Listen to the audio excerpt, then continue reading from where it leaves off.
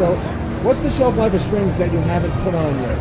For the shelf life of strings, if you have a set that has an anti-corrosion bag, which looks similar to this, it could be anywhere from 3 to 5 years as far as the shelf life in the store, out of factory, that'll last without rusting or have any type of resistance of that. Now, what you see with some other competitors is it has paper envelopes, and those paper envelopes do not really protect anything of the string on the inside.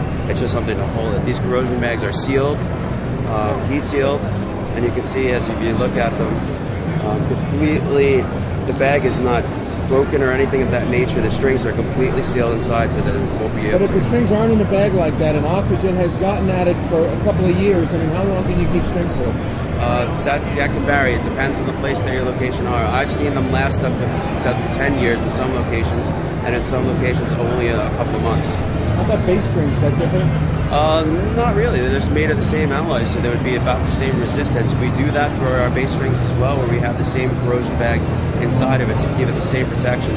Remember, a lot of our stuff also goes overseas, so it needs that extra protection. It's in areas that have higher humidities, or even when it's on a boat and it's trapped inside of the compartments on the inside.